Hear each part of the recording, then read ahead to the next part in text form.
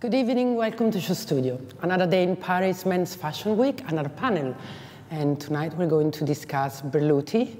This is the first show by Chris Van Hasch, who was announced at Berluti in April of last year, 2018. He, as most of you know, he was at Dier for about 10 years.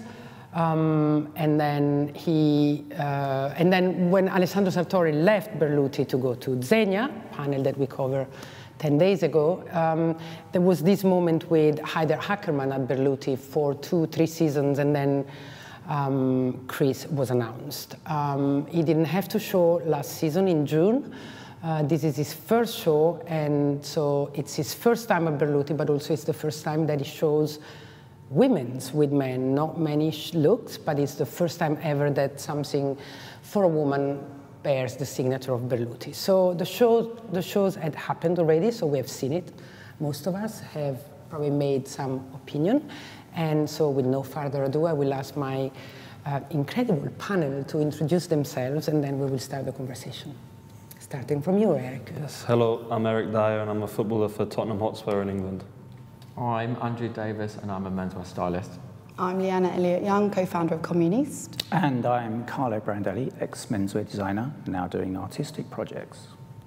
So a beautiful, very diverse panel in terms of expertise. So I'm very happy about that. Thanks for being here. I don't know if you have noticed or read, but strangely enough, Chris Van Hasch in the past 2 days has given 3 main interviews. WWD, FT, and Vogue. And I read them, and he said more or less the same things in different terms to everybody. But first, for me, it was a bit weird that he speaks so much at the eve of his show. It's like he needed to explain something before showing. But of course, he said that he started from the shoes up. He described some materials, some leather that are treated like with the same patina as the shoes, but it took 6 months to do. And and he explained about the return of tailoring, which he said never really went away. There was this weird moment where tailoring seems like a vulgar word, but actually give a man a modern suit and he will love to see himself in it.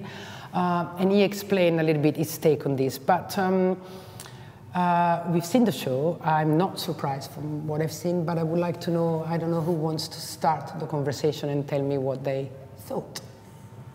Everybody's looking at the woman. I thought it was really interesting. You noted on how much conversation there was prior to the show.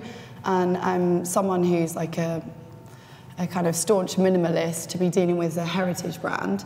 It was really interesting for me to see the continual metaphors that were in the collection, specifically around the patina that you were talking around, the place that it was set in the Opera Garnier. Yeah. So it was all these, he kept pushing this kind of these metaphors between talking about the craft and artisan. So the colouring you can see on the coats. Yeah, on the coat. Sorry, I'm pointing over there. Was based on the tables and the stains that were on the tables in the workrooms. So all of this really interesting, like linguistical kind of conversations going on. But for me, I feel like it's not there yet. I don't know. I feel like a minimalist and craft, the two together. Is it two positives which equal a negative? I don't know. I feel like even though there was so much time, I feel like I still want to see more. I don't think it's quite there yet because there's so many. I mean, he spoke really eloquently and obvious conversation around the codes of a house. Who's at Dior, and then starting with somebody who being within a brand that is about craft and artisan and luxury and lifestyle. Yeah, but don't forget that, I see your point, but don't forget, this is a shoe brand. Exactly, that started ready-to-wear in 2011 when Antoine Arnault became the CEO, and he wanted to bring it more to a lifestyle brand. Yeah. So there's no heritage. That's when he said, I've never been more free because at Dior I had, Mr. Dior and Hedi and whatever we know that happened. And here he is completely free. So I believe, I don't know, maybe the designer in the team can say, but I believe that's Chris's signature. free signature, isn't it? I mean, obviously, I've known Berluti for a long time, and I knew Olga Berluti a little bit, who was the kind of powerhouse that set the brand up. Because it's obviously all about shoes and the patina. And they're actually quite fancy shoes. I mean, it's always been a very luxurious brand. Everything they do is very high quality. And I remember just before LVMH invested in the brand, Olga would come and see me, and she'd be very passionate about the craft, but they didn't quite understand how to interpret clothing into the DNA and the ethos and the narrative of the brand. Definitely all of these looks. They're not statement pieces. They are in the fact that they're a statement in itself, because you want to. They're not shouting at you. They're not screaming. You want to have a conversation and spend time with this. I want to touch. I want to investigate. I want to look. I want to open up. I want to. Safe. Yeah. It's his first collection. I think the word that comes across is safe. I mean, any designer going into that brand would immediately understand it's about the shoes, but obviously, to make sales and to please the commercial industry, they need to produce all this clothing. So working with the idea of the patterner and put it into clothing is kind of an obvious thing to do. I'm not being detrimental, it's just a factual thing. If a designer would look at and take a perspective, a holistic approach to what you would do with the brand, you would take the most identifiable signature up until now was the patterner and coloration of the shoes, and try and diffuse that into a whole collection. But, Andrew, you can speak about that as a stylist. Yeah, I think even before you look at the collection, though, I think LVMH are looking for, like the same as the Burberry Group, are looking for somebody that has a connection to celebrity before you even start a collection. And Chris over the past 15 years has got a great list of clients that have worn his clothes, from Ricky Martin to Timothée Chalamet to Rami Malek, like great people that have a presence in Hollywood that really like what Chris does and what he provides. And so that's a great starting point before you even get to design. Then the first collection he did was that pre-collection, which they shot beautifully in the factory, which was such a great thing to shoot. And a nod to the artisan as well. To shoot the people in the factory making the shoes, and then to have them in the background and stuff. I thought that was really beautiful. And it was a very safe, clean, precise collection. And then this is a great start. It's not groundbreaking by any means, but for the customer who's going to pay $5,000, $6,000 for a jacket, I think it's a great start, and it's great. It's not just all black suits, which we could have expected. I want Eric to say, and I'm going to tell you why, because we come from the industry, and we always expect something. I'm actually more positive than you about this, and I will say why. But I would like to know someone who is the potential perfect clients of this. What did you think? What do you see? I actually really like these images. I'm a big fan of all the jackets in particular, but I think there was a good point where I would really like to be able to feel to touch them and feel the materials to have a better idea. For me, that's one of the most important things is being able to touch them and feel them and see what they feel like. Because I definitely want to date this guy. I mean, whoever's wearing this is like a really, it's sexy, it's chic, and like you're saying, it's so wonderful do we expect from Berluti to be groundbreaking? I mean, I think people know that and people knew I was going to say this, but I think every brand has a sort of a role in fashion.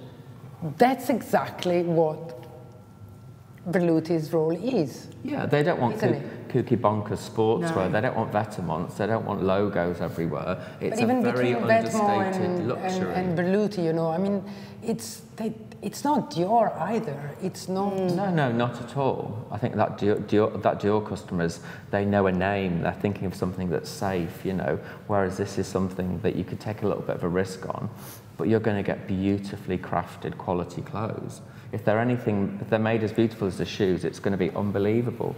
The skills that go into making a pair of shoes and the time that goes into it, that goes into these coats, would be fantastic in clothes. I think it's becoming increasingly difficult for brands who have grown up from a launch of just one product, the shoe, the bespoke shoe, to start to encompass this whole lifestyle world, because I don't think there's much more room.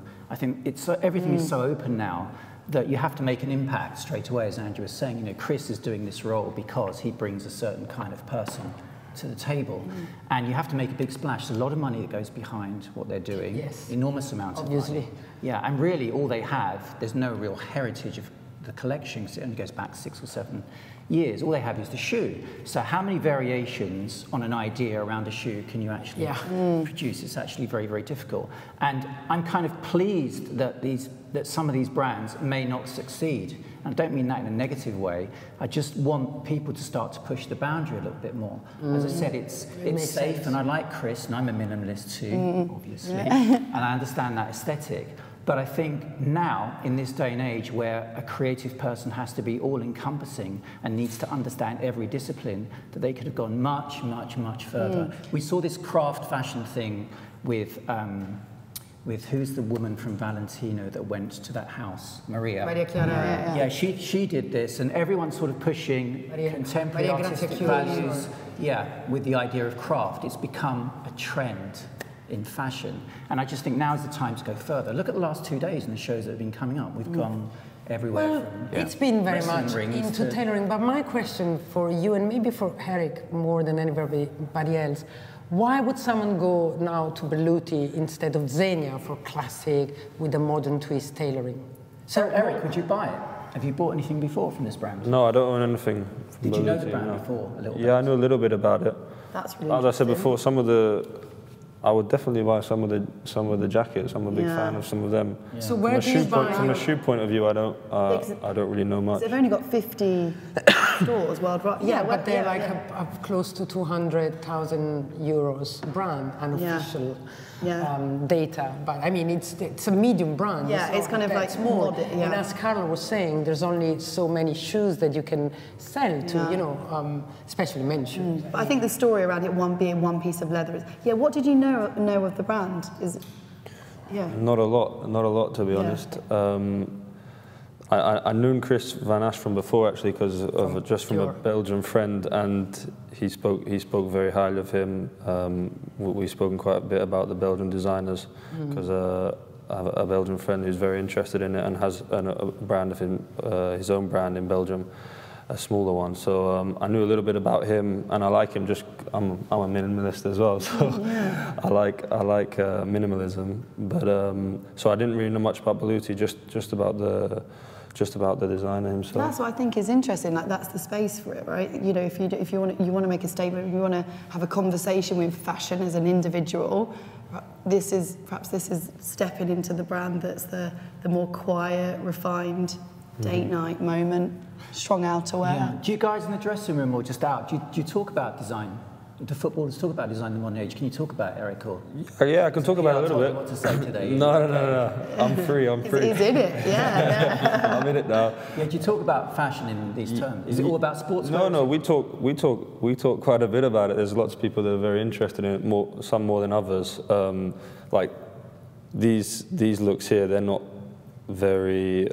seen a lot from a footballer. I don't think would be wearing these kind of looks a lot. Maybe, as I said before, some of the jackets, because I think there's a bit more about the jackets which some of them would like. Mix them around a little bit more. Exactly, yeah. Where do you buy your formal wear? Kilgore actually as well. I've done my suits. Yeah. Shame I don't own it anymore, Eric. I know. years ago, I think it was about 2004, 2005, and Andrew might have even worked for the magazine. 2 footballers did a fashion magazine called Icon. Oh, yeah. Yeah. Jamie Redknapp and Tim Sherwood. You won't know, it's before your time. Yeah. And it was a fashion lifestyle magazine that only was sent to football players. Did you start for Andrew ever? Or I didn't. No. I was really interested in it though. Yeah. Yeah. And it was, it's cars and big watches and all that kind of stuff. But they tried to do something at a time when just sports people weren't ready to engage in. It wasn't really fashion. It was kind of more culture. Yeah. At that time. Can we find it lasted a few seasons. I think they did 3 or 4 years, maybe 12 issues, and then it stopped completely. But it was just a little bit early, and that was kind of an interesting time because obviously the big sports brands now, and everyone's wearing sportswear. I mean, fashion is essentially sportswear for the future. Nike and Adidas, they wouldn't dream of approaching actors before sports stars. You go to the sportsmen and the athletes first. Yeah. You're healthy, you look good, you do something that's kind of active. Yeah, but then what happened then? Because when you have the terms of agreement, you have to pay them. That's when they went to the entertainment and marketing industry. Yeah. But why? Is that what you were talking about? Yeah, that's it. How have you done that? Who's done that? The magic of SHOWstudio. It's that internet thing that the kids do. Yeah, surfing the web. Yeah, like Arctic Monkeys. What issue is that? Can you see what issue that is? My friend John Culver used to rant on about this all the time. Isn't it?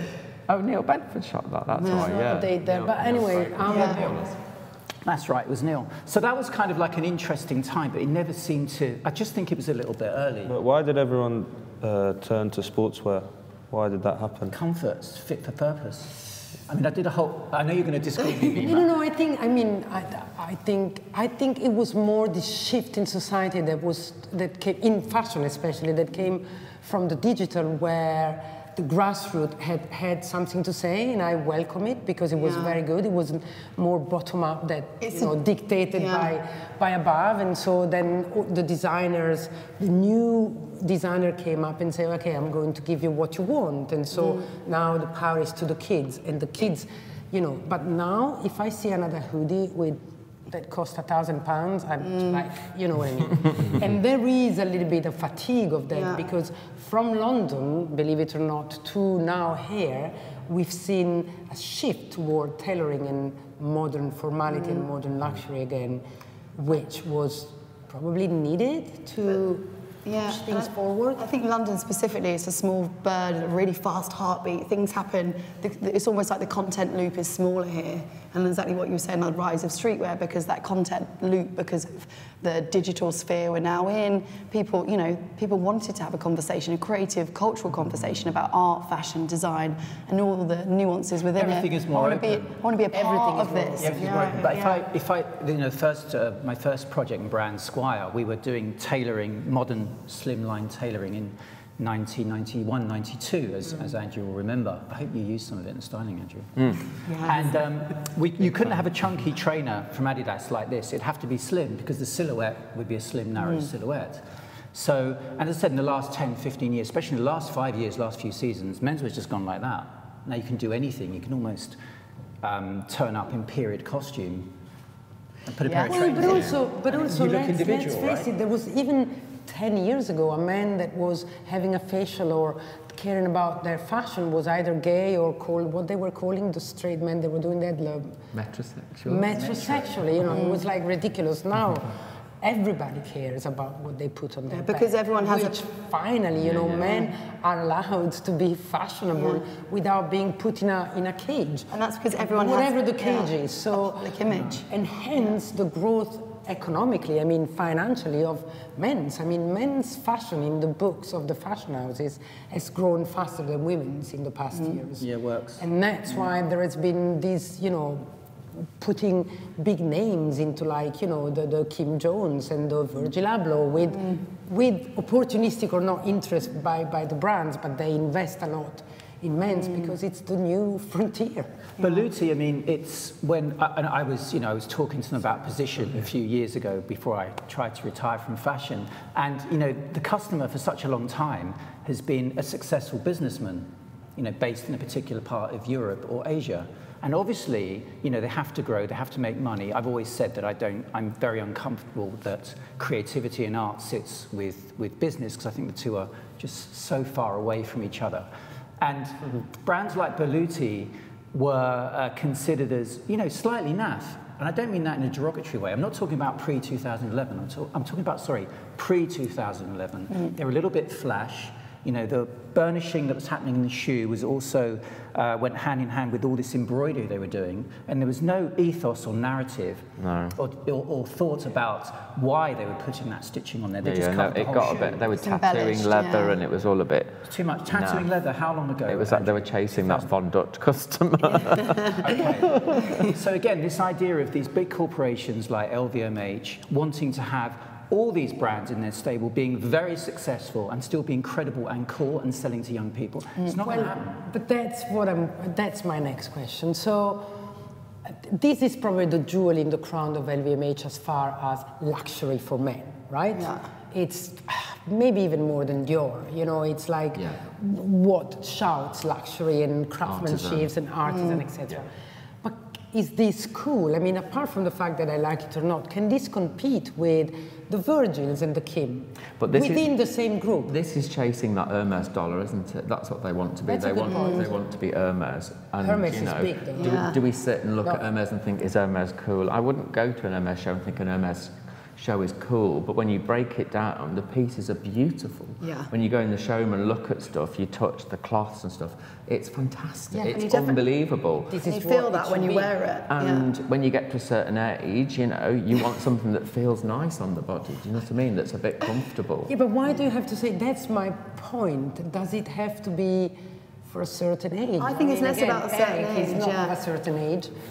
I feel like it's that moment of feeling, you know, like when you put something on and it's tailored specifically, you understand that. I think the conversation narrative around 50 hours, one piece of leather to make a shoe, like the craft and the man hours that have gone into that, you take that up, you put the jacket on. I feel like at any point in your, I mean, obviously an older man might dress like this more, or woman, but having that jacket, the outerwear, what you were saying about, you'll put that on and you'll feel very expensive. I could see Chamelet at the Oscars with that. Yes, of course. And he's not an older man. I can see me in it, you know. Yeah, but he's not an older man. It's because he said an older man. Yeah, I think an older individual would probably be more comfortable in this. I don't think he would wear pink, an older individual. Yeah, maybe not. That's where they're trying to. Yeah. That's probably where they're trying to attract a younger audience. Is that enough? That's my point. Well, I don't think they're going to do with this. I just want to make a point about craft. A craft originally in all the bespoke houses, whether it's tailoring, which obviously I was associated with, or shoes, or you know, saddles, whatever it is about making something that is specific for a customer's requirements. That's what bespoke means, made to your own measures and ideals. And usually with clothing, you know, it's people that weren't the perfect body, and you have to make something. That's kind. I don't have to say it nicely. What can we do with this? And it's the same with shoes. You know, you don't go into a standard shoe, and the craft and the time required to make something out of the norm, you know, away from ready to wear, was what you were paying for. And now that's been, in the last 10, 15 years, been completely turned on its head, and it's like luxury is about this money, all this money being spent on the quality of the material, but not the quality of the craftsmanship. These aren't bespoke, they're luxury, right? They're not. What is luxury? Well, that's a massive question. We could do a 10-hour. Let's do it 30 seconds. Yeah, we could do actually a 12-hour a day for at least a month and a half on that. What is luxury? Is luxury relevant to a young person? That's a good point. An aspirational luxury lifestyle. None of us mentioned those biker trousers, and that's when I feel that Chris wanted to put in something. The big gold wheel, the motocross wheel. Was that? Yeah. There's a big motocross gold wheel in the middle. It's a motocross pant that's linked to some motocross shoe that Olga did, I think. Oh, so it's a very dubious reference. Isn't that a bit silly? It's an archive. Can you get the wheel up? The big gold wheel. I don't want to. The connection is there's a shoe in the archive, I think, that was motocross or biker, or there's a connection to that sport. There's that massive wheel. Oh, I see. Yeah. The thing is that Chris is... I didn't know it was a shoe that was a biker shoe. It was a biker shoe or a motocross shoe, I think. I didn't read it anywhere. But there's some conversations around like that nod to like masculine, like this kind of man is motocross. Like what does, I didn't enjoy that part of it. Is that I think they're quite homoerotic, those trousers, you know? I don't think they're kind of like motocross guy. They could be a bit tighter, maybe. Yeah, or a bit more bottomless, I don't know. Chap. I mean, Chris is obviously a super competent creative director, and let's put into perspective what a creative director must do within the it's not just clothes. Of a house like this. It's the logo. It's Alistair McClellan shooting the campaign. It's, you know, they have redone the logo. Boy, he has redesigned the logo. Yeah. But you know, and I think the imagery that went with the new collection is brilliant. It's really simple, you know. It's, you know, young guy looking cool in a suit, white backdrop. It's not going to scare anybody. It's not kooky bonkers Loewe. It's, you know. Would you wear the leather hoodie? Hold on. Sorry. No, I just want to know, like, why do they want to try and attract a different audience? Why don't they embrace what it is? Such a good point you just made. Money. I don't know what it is yet. Money. Because probably Greed. it's hard to go above. Yeah, but again, you know. But I think you said you've hold got a pair of shoes by Berluti, they're £1,000. Do you need another pair? You know, But I like, worked in this big corporation, mostly all of them, before, okay? And I can tell you, when I was at the time already saying, not every brand has to have 1 billion revenues. It's not, you know, some brands, that's not their, not objective, that's not their yeah, that's not why they're there. I remember when I was in Kering, that was called Gucci Group at the time, I was saying that about Balenciaga. Balenciaga doesn't need to be a billion. Balenciaga is niche. Balenciaga is bringing fashion forward, you know, and so I don't think Berluti should be you know, a boho, shouldn't be, but that's probably what they want, and so they want to attract a newer. He's just thinking about the dollars. Yeah, they want to, but then you risk to dilute. More shoes, more clothes, more dollars. Yeah, but this is the great dichotomy. You know, they're trying to attract a younger customer, and as soon as the younger customer feels that it's about business and money, they're not going to be interested because that's not cool. Yeah. Young customers they don't want care. individuality. Well, I think- Well, what kind of younger customer? Well, someone perhaps it's about, you know, signs and signifiers of wealth. I've got a jacket on which is, you know, 7K. My shoes are 1.5K. But will they know Is the that jackets conversation? from Berluti? Exactly. Yeah, good point. Because Well, maybe that's the thing. It's about not being It's the so nod to. knowing, Yeah. not knowing. Well, where but that's, you know, with a lot of publicity and with the money behind, you can make it known. What I wonder is that there is a that the slice right way of... to do it? No, but there is a slice of Zegna to be taken. They're several billions brands. So, you know, there's a big... I mean, China is all about tailoring, even in the young... So we can't only think about the street of Well, the Shoreditch. Zegna creative director was at Berluti before. And he was at Zegna before. So why couldn't he make it? Why couldn't Alessandro make Berluti work? Because he obviously had the funds. No, Alessandro left because Zegna, they called him back. I don't think Berluti got rid of Alessandro. How many years did he do at Berluti? 4 5. years. Now, I wasn't suggesting they got rid of him. No, but what Why I'm would saying, you want to go? it's been a long time to see Zegna before, and then he went to Berluti. It's like an old lover. Zegna called him back and he said, we give you the group. Got this on your mind. People move around a lot at LVMH, and there's a reason for that. No, but he has a much bigger... Andrew, tell us. No, I think it's not the most easiest place to have, you know, to be. Yeah, but Andrew, he has a much bigger job now. Yeah, no, definitely. He's the creative director of the Zegna group. So all the brands, whatever. So he has a much bigger job. so he knows where that, And for classic men's designer, probably Zegna is the place to be.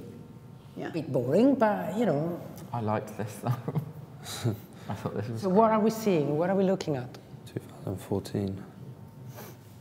Eric, in terms of football, I mean, the culture towards, when you're talking about fashion, just in general terms, you know, when you guys are just talking about it, is it always, is it more sportswear? And is it the trainers still? Is that the focus? Young guys between 20 and... Yeah, you obviously, trainers are, footwear in general, I think, is huge in football. It's not just footwear, it is more sportswear, I think. A lot more, not just sportwear, streetwear, you know. I wouldn't classify this as that kind of thing. And do you guys want comfort? Or do you want style or a look? Or a logo. A logo. Yeah, I think that's my biggest. Because you're not that's wearing my it. biggest problem. That's because I'm really anti My things logo. never had logos. Yeah, so I don't. But I think the youth in general are all about the logo. I think they all they don't want to be wearing something where someone has to ask them or know what it is. They want to be showing people what it is. Yeah. Do you have to That's wear... an insecurity. Is that an insecurity? What I find is like the materials as well. The quality of the materials and the fabrics is so much worse because of it, because people can just, the big brands, they can just slap a logo on it and they can sell it for as much as they want, just because of that. And So people aren't really taking... doesn't taking... matter? You're To saying the it young doesn't customer, matter, it does? to the young customer, I don't think they're paying as much attention to the material as they are how it's branded, and not just that, but who else is wearing it. Yeah, and what you said, like, how would you know who this is? Exactly, for a young person, that's what they want. They want people to know what they're wearing and how much. They almost want a price tag shown So it's on it. kind of, you know, he's done this staining, which the patina, which you can see, it looks a little bit like meat on some of the jackets. It's quite like reflective. Georgie said that in the review it's a bit meaty. Did she? Yeah. She said exactly the same. I felt like it was some of the colours. It felt like It a looks little like bit wood to me, more than meat. I think some of the later on ones. Yeah, but I mean, this looks like the first look. Look number one is the suit, the whole suit. Yeah. You can go to look number one. Okay, you're Richard Serra. Well, yeah. That would be more copperized, right? Oh, no. Sorry. Eric, I was going to say as well, do you guys have This to wear... looks like wood to me. I got meat. Oh, you got meat, Yeah. okay. I'm going to stick with Richard Serra, the artist. Eric, do you guys have to wear a suit match day? We do for some games, just a few. How do they choose? How do they choose? It's a sponsor, so It's a uniform. Yeah, so we all have to wear the same. And as athletes, are you comfortable in a tailored suit before you go to a game, before you prepare? Yeah, I personally, lots of the boys that I'm with, they like it. They like it. They feel like Dressing they're up. going Grown-ups. to a business. They're going to a job, you know, by wearing a suit, which is perception. That's what I was which about is to quite say, nice. yeah. Yeah, I quite enjoy wearing a suit to the game because you really feel like you're going there to do something, Yeah. which is quite a nice feeling. Does it lessen it in a tracksuit?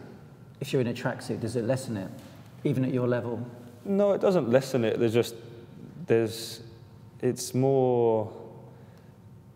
I guess because we don't wear it a lot, it's more unique when we do wear it.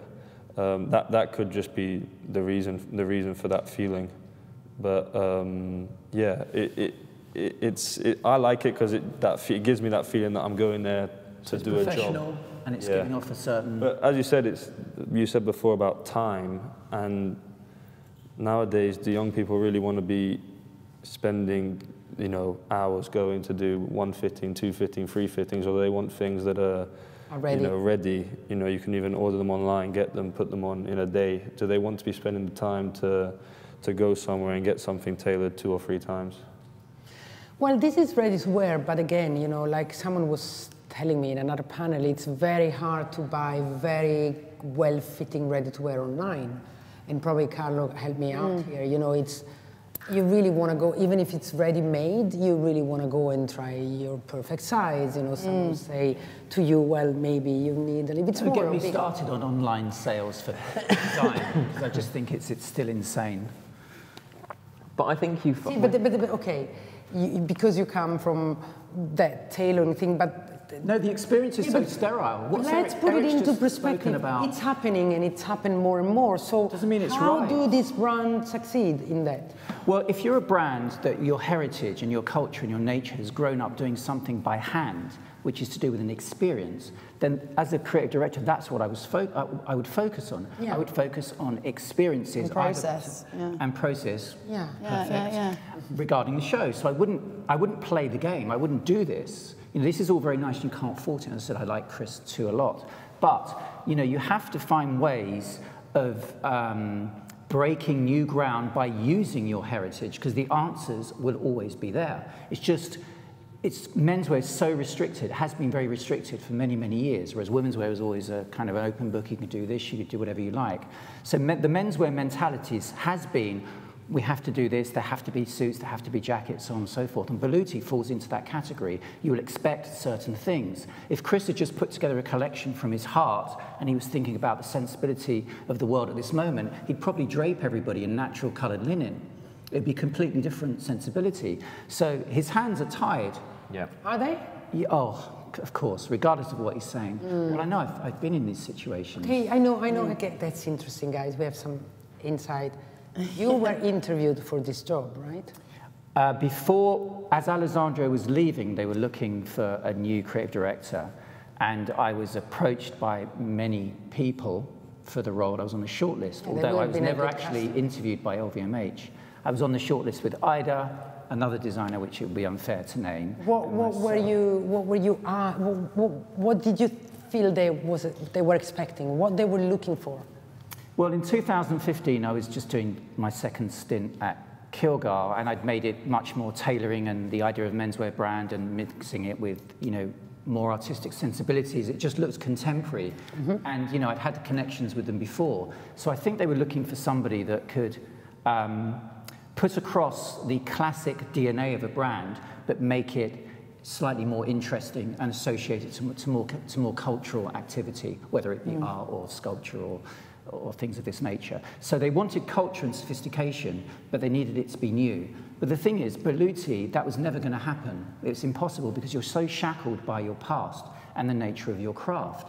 As Andrew said very perceptively earlier, and Eric as well, what about just keeping the old customer? Why bother appealing to the old customer? Why not keep and sell to that customer that's always paid X thousands? And you said that, and that's why I didn't get the job. No, I never got to the interview. I wouldn't be surprised. Yeah, no, I didn't get to the interview because I keep getting, these people kept calling me and saying, you know, you're on this list, and, you know, and I say, well, when are they going to interview me? And those jobs for those creative roles work much in the same way that all headhunters work, and I'm sure in the football world too. People will know all about you, and they will research you, and they know they're looking for a certain type of character to fulfill a certain type of role, regardless of what your artistic or creative temperament is. They don't actually care if they can engage with you. They just want you to do this. And I think Ida, because of his women's wear heritage too, there could have been a large potential for Berluti to branch into women's wear. I don't think they were expecting, they didn't hire Ida to stay. I think this is what I think that happened, but you know, knowing a little bit from inside the group, that they knew they wanted Chris, but they needed a year or whatever it was, like everything to move around, to make it work, to sign Kim for Dior and then to re-sign Chris for that, and they needed someone. And so it was easier to have Haider, who was already in Paris, and you know. Yeah, he was French. He was already there. Moving you there. So I think so, and I think that's when we can have a whole panel of me thinking how designers are today commodities, and they're used like little things when they're needed. But maybe I'm wrong. Well, we are. But I think that's what they did to Haider, and you know, whatever. Luckily, he has his own job, and you know, he has a brand. But so they couldn't hire you because you would have had to leave a job and be more. I would have taken the millions for a year. I know. Maybe. Well, yeah, but now Guys, you would probably be here. Yeah. From the outside. I think Chris is there to stay. He's part of the LVMH family. It's been many years. He didn't do anything groundbreaking at Dior probably, but he didn't destroy the brand either. I think he's a good one. And probably easy to manage. I don't know. I don't know him personally. I think he is. And he's not been outside a cafe, and he's not been racist, and he's not been caught on camera. Hint, hint. You know, like, so, you know, he's a very safe, well-behaved designer that kind of delivers. So I was going to say, like, how do you, coming back to this like idea of like, how do you communicate a brand message with the issues with online and the, as you said, like the dichotomy between those two realities, IRL, URL, how do they match up? We have this kind of connective activity, creative, cultural connected activity, which is the World Wide Web, Instagram, all these different platforms and profiles, and we're all communicating on it. How do you think this brand can deliver this idea, concept, and tangibility of craft and artisan? How do you think they can communicate it? Because you have to touch it, You right? mean with success? Yeah, with success. They won't be able to. Yeah, because I think that's a conundrum. It's like, I mean, don't forget, buyers will go to the showroom, will touch the clothes, and maybe some unexpected retailer will fall in love with it, and they will say, oh, I prefer Chris's pink coat than we've seen like 10. But on Instagram with no logo, how do you know it's them? But what about the others? Apart about from the one or two that have a specific cut? Yeah. I mean, So do it's you like, how do remember Dries the other day, or I want to quote someone else and it doesn't come. I mean, or Zegna in Milan, or, you know, probably. But I feel like that's pink and orange I would recognize. That you want to get. It's not like those are recognized. I think like more art. So you know, the art world operates in very specific ways. You know, linked to credibility and time, and as you say, you know, gallery versus collectors versus these kind of subjects. Whereas fashion, and particularly menswear fashion, if we take a very long-term perspective, hasn't been very credible for very long. You know, when I started, you know. Say you're a menswear fashion designer, you know, people would still smirk in the early 90s, right, Andrew? Yeah. Remember how hard it was? Say you were a DJ and you were in. And you were in.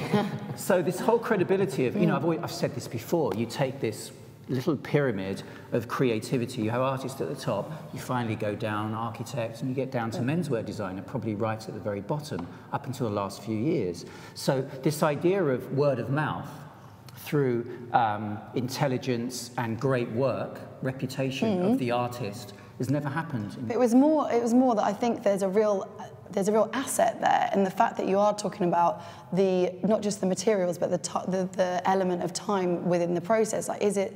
I'm just more interested in the fact that is it something that perhaps within the communication of the brand it will be about, like, we've all seen a shoe or reference to as we've got the reference to the table and the marble and the marks. But, you know, is it not like, oh, okay, let's go, you know, the catwalk in the showroom. You want that one image that stops you dead in your tracks. Yeah, because I've seen it continuously. I get your point, but I'm not sure that these brands will succeed for that. Yeah. They will probably have some ambassadors that maybe get a front. They will probably have some people that are appealing because they're younger, they're fresher, or they're older and gorgeous. I don't know. But I do not think that this brand will, maybe they do care, but I don't think Instagram is as important for them as but they have to do it. Virgins that we talk. Yeah. They will have to do it, but it's going to be different. His connections with They are already doing it. Yeah. But on their Instagram, sorry, Andrew, no, it's okay. Please finish. On their Instagram account now, if you look now, you know, which I looked today for the first time in 3 years, the first little category under stories is the word celebrities. Yeah. It's not product. That's what I just said. Yeah. That's It's what about they his will have to aim at. But the invite was a big block of wood that was chiseled. And it's very beautiful product, but it's clothes. You know, it's just... I mean, I think, reading in between the lines again with Leanne, I think every brand now, everything, communication, you know, PR is just a visual image now. That's what it is. It's not about talking, unfortunately. Yeah, of course. So you need this one killer image that will make a fantastic impact. A very recent example, hold on, let me just give the example. A very good example of a shoe company that did this in the last 6 months was Adidas. And Stan Smith, the originator of the shoe, came to London, and as part of the presentation when he was speaking, Adidas made him a giant shoe that was like size 50. It was fantastic. This little dwar man, did you see it, Andrew? With this giant white Stan Smith. And regardless of whether you knew about Stan Smith or not, I don't know if you saw it, did you, Eric?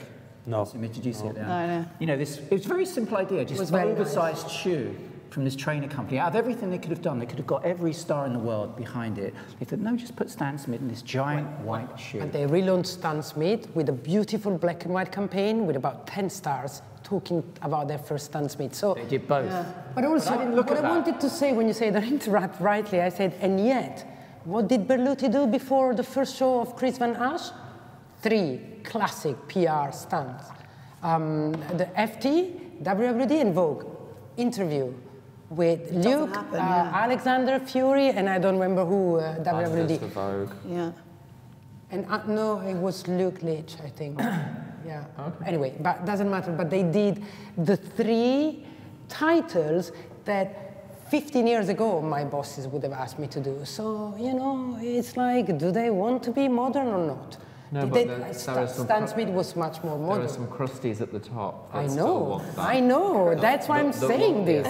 I know. You know, so you have to be in the FT. You have to be. I'm not saying it's wrong. I read them all and I understood a lot. Yeah.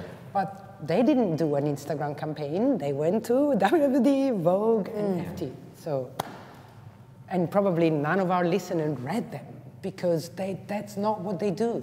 And those are the people they were trying to cater to. So, but I think that regardless of the area of the market that you're in, if you participate in these fashion weeks, and I'm talking very generically now, you are judged by the media on the same playing field, whether you have £50,000 to spend for your presentation or 10 million. Are you? Yeah, of course, the media will judge you because they'll look at your collection. Is the collection any good? Is what they're saying interesting? You're usually better when you have 10 million. The critiques are softer. Debatable. Trust me. If it's a good idea, it's a good idea, right? You know, it's not a level playing field to start with. If it's a good idea, but if it's a bad idea, it's less of a bad idea. You can spend 10 million, as they usually do, and produce bad ideas. We've seen it many, many times. Couldn't agree more. How many times, Andrew, have you seen a young designer with no money suddenly come up with something really interesting that moves you? As opposed to a £5 million show. But the media do judge all these designers with the same frame of reference. It's like, oh, they're doing Fashion Week, this is a good show, this is not a good show. How many shows in the past, it's got better recently, just have had no coverage because the young designers can't call a PR, can't even afford to pay a PR or get that kind of coverage. And I know because I've suffered. I hear you. Many, many times. So this whole idea of communication and how the industry is set up and how it moves forward is kind of interesting. I think Berluti are going to be caught right in the middle of that. actually. Yeah. As you say, they went to 3, reading in between the lines, Mimma, you think that the 3 interviews that they did were too classic? You thought they should have gone to it, they should have spoken to O32C? No, I'm not judging those interviews. They were with very good writers in very good media outlets. I think if you're trying to cater to a new audience, target, read younger, the one that love sportswear, but also need that suit to go to the wedding of their older sister. But they're relying on Instagram for that. That's their young box tick. But probably you don't. Yeah, but I don't think they really want that, because otherwise the strategy is wrong. Of the PR strategy, I'm talking. Yeah. Because who read that? The industry, and LVMH cares about what the industry think, and some older people like me, they still read paper. You know what I mean? Yeah, no, I understand. Eric, if we were to set you loose on this collection, and you're designing the Berluti collection next season, you know, fresh with your eyes, knowing what you want. I mean, how are you? As a consumer, It would be terrible. You're in your 20s still. 25, yeah. Yeah. What would you do? I don't want to put you on the spot. You know, we said we wouldn't put you on the spot. Yeah, I know. we did. I mean, would it be more sports? Would you just look for? No, I'd take it back. I'd take it back to its origins, I think. Oh, so shoes only? Yeah, I was saying, yeah, I guess shoes only if it's, of course, you said to me 2011 when they started with clothes, so I would take it back to shoes only, and if I did clothes, I would, they're up there before there was the 2014, I think, collection of clothes. And I think that was more succinct. yeah, I wouldn't be having these colours. Yeah, when I think of Berluti, I think more that kind of monochrome palette. Classic. Kind of thing. Classic look, yeah. Not back. So you prefer that for Berluti? I prefer that for Berluti, yeah. So super classic, something that's, you know, you could trust, you knew what you were getting when you went there. That somehow kind of gives a message of more credibility. Yeah, I prefer things that, we're talking about Stan Smith, like the Stan Smith's like a timeless piece. It is what it is, and it's not trying to be anything else. And I prefer brands that are like that. Any kind of brand, doesn't have to be a clothing brand. Any brand that just tries to be what it is and doesn't try to, you know, force itself into something else or pretend to be something else. I'm not saying they shouldn't try and be more creative and try and, you know, constantly improve. It's just stay in your true to yourself. You're talking about purity as well, aren't you? But then also, if there wasn't all the different iterations of design and like within the one brand, then you wouldn't have such a. It's going back to I'm talking about old loves again, but it's going back to the, you know, you try on all the different slippers and you go back to the one that, you know, feels more comfortable or you have the more emotive relationship with. If there wasn't all the different iterations of trainer design, then you wouldn't go back to the. But so my question is, wonderful. Does the world need another brand that gives you a modern take on tailoring? Depends how you do it. But does a consumer need more than one pair of shoes? Because that's all they were doing prior to It's that, good to right? have the choice, I think. Yes. Definitely. Yeah. We do need one. Yeah, but how much choice and how much do you need? I mean, you can't, there is no, you know, people can spend their means however they wish. If you decide you don't want to eat and you'd rather 100 pairs of shoes, then, you know, that's what... Well, these crazy coloured suits, there's a reason. The reason is it's a red carpet suit. It's a guy on the red carpet wearing a suit, and it highlights the name Berluti, and everyone on their phones sees an Instagram feed and Berluti comes up. And then you click on Berluti and you realise that they make shoes, and they don't just make a bright pink suit. Yeah. And that's how you draw in a new customer. Yeah, it's and the that's logo in itself. It's just a really simple marketing thing. He's there to make brightly coloured suits that look a bit like the shoes. That's it. It's almost like a PR budget. Feeds in. Feeds in. Yeah, I think I should end it here. Yeah. I just want to know, I want to end on this, that women's look, which are really pretty. I mean, they're totally up my aisle. I would totally wear that, but would I go to Berluti to buy my next suit, you know? What, do you think they're going to enter the women's territory? I think they just had Seriously? to. I Or think they was just had to put it in there. I feel think like they will do. I think they'll get some great women's ambassadors that wear it. There'll be an actress that will have a following, you know, and then people will buy into So it. again, They it's can PR. afford it. It's PR. They can afford this it, show that's the is a word. PR budget, right? They can write it off as a PR budget. It's, you know. And then sell 75% of shoes. Yeah, and then increase the Yeah. number of shoes they sell because they brought in new customers all from a red carpet experience. And I did enjoy the nod to the shoe. The majority of the trousers had the zip up. That's Yeah. when it starts from the shoes up. Yeah, But I think I'm that was- not that convinced that in Mr. Arnault head this is a PR thing. I think it will work. I would think it will It's work. not as like a- Vuitton wear. It's so big. The No, size. but it's a of the- PR thing to drag in a new consumer, which makes But more they money. do want to sell. Yeah, Bernard loves Yeah. the dollar. Man, trust me, I've worked He's for there him. counting them And I think, now. and I think it's something when you are design, you make in that way, almost like it's like almost an involuntary motion, right? You're going to put that colour in, you understand the mechanisms of it, but you still want to make it the best possible pink suit there is. Okay. Well, I think it was a good start.